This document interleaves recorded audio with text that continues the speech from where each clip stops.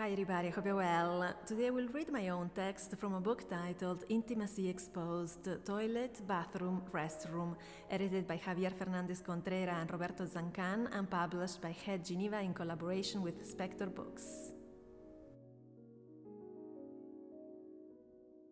The toilet is the fundamental zone of interaction between humans and architecture. Today, we can imagine buildings without almost any of the other elements of architecture, but not without the toilet. Rem Koolhaas wrote in the Elements of Architecture catalog for the Venice Biennale. From an architectural perspective, the history of toilets in domestic spaces is not as long as one might think. 100 years ago, most homes did not have an indoor toilet. It was usually located in an outside shed, a privy in the backyard. Although its outward appearance could be disguised, it was usually a bare, wood-paneled structure. The interior was invariably unglamorous. These facilities usually had a small window and were sometimes fitted with more than one seat. In order to allow air circulation, this room was not entirely sealed off from the exterior. Its main feature, however, was that it was not linked to the sewage system. The loo itself was simply a bucket that had to be emptied regularly. Between 1935 and 1936, photographers Carl Maidens, Francis Benjamin Johnston and Walker Evans pictured backyard privies and rows of identical homes and outhouses across urban, suburban and rural America as part of the Historic American Buildings Survey. The dimensions of these small identical facilities were all roughly 1 square meter or less. Across the Atlantic in Italy, sanitary conditions in comparable dwellings were not so different. A good example is the plan of a casa a ballatoio or casa di ringhiera, the ballatoio or ringhiera being the gallery that provides access to each apartment, a type of popular housing built at the beginning of the 20th century.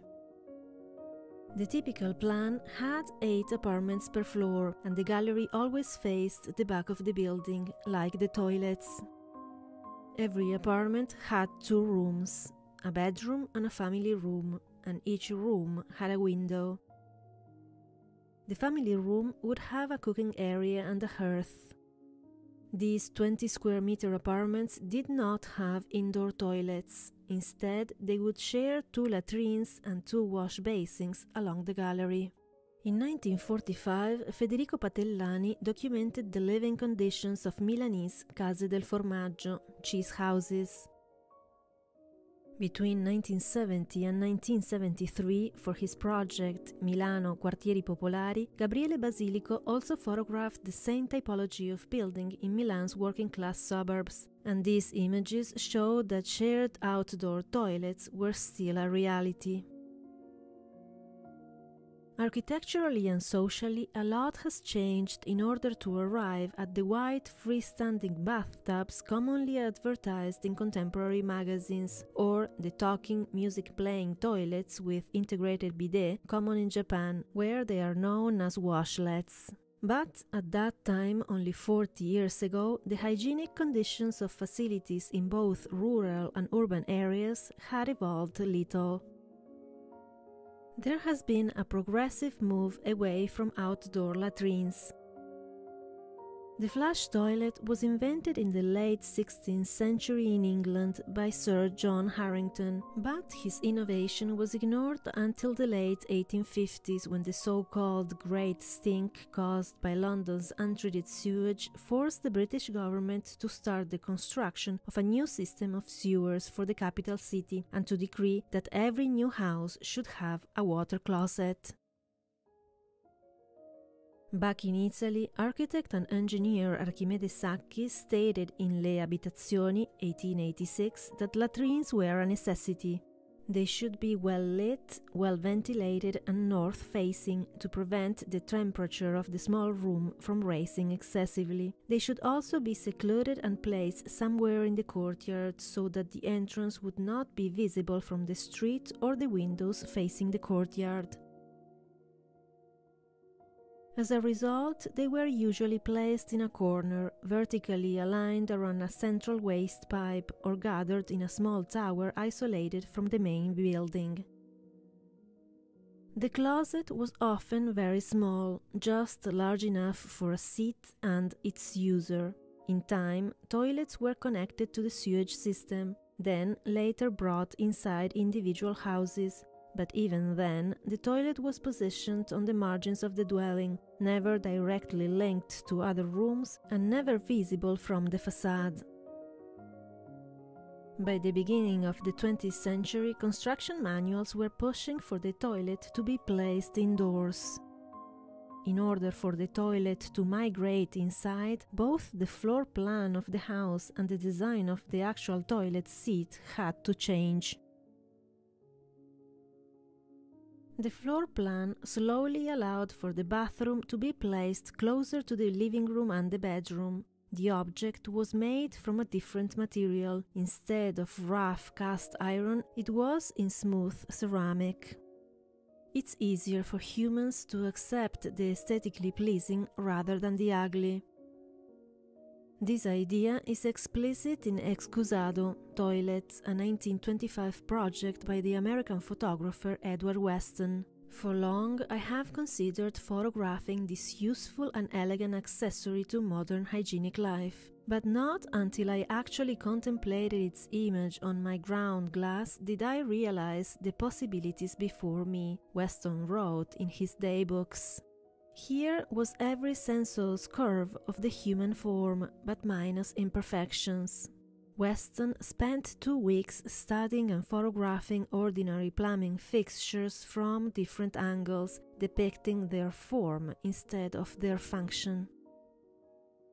By 1925, manuals such as La casa nell'igiene sociale, con note estetico-igieniche sull'arredamento, published by Istituto Editoriale Scientifico, were claiming that the latrine environment was an essential addition to the home.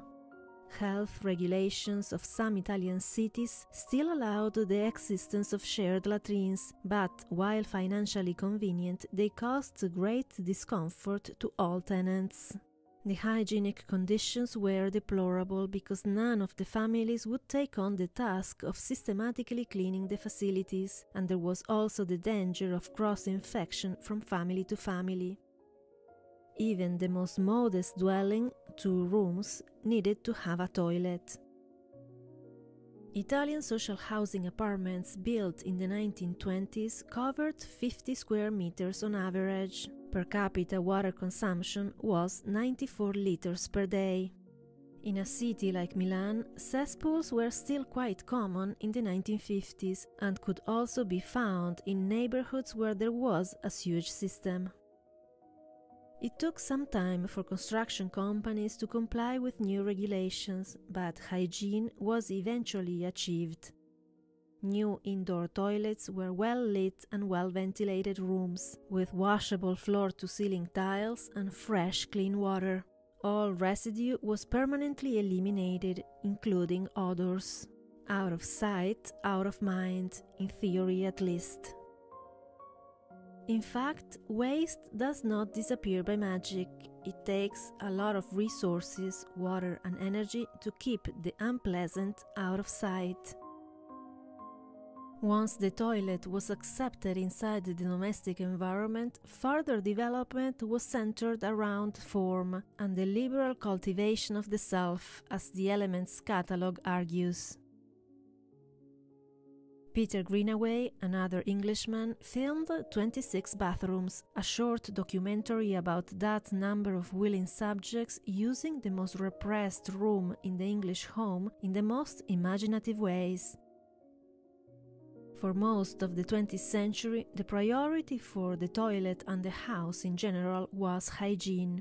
In industrialized countries, this was generally, albeit not fully, achieved at the end of the 1970s and the beginning of the 1980s, accompanied by a great increase in the consumption of water and energy. Today, the average Italian consumes 250 liters of water a day. Common toilets use an average of 13 liters of water every time they flush, decreasing between 3 to 8 liters in efficient toilets.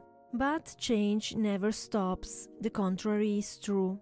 On the one hand, increasingly concerned about the environment, average dwellers are open to reconsider their everyday habits if this means reducing water and energy consumption. On the other hand, wellness has replaced hygiene in the context of domestic narratives, and this is pushing architects to do further research into the topic. We can expect the toilet to keep changing. Ask for the book at your local bookstore. Thank you for watching and see you in the next video. Bye.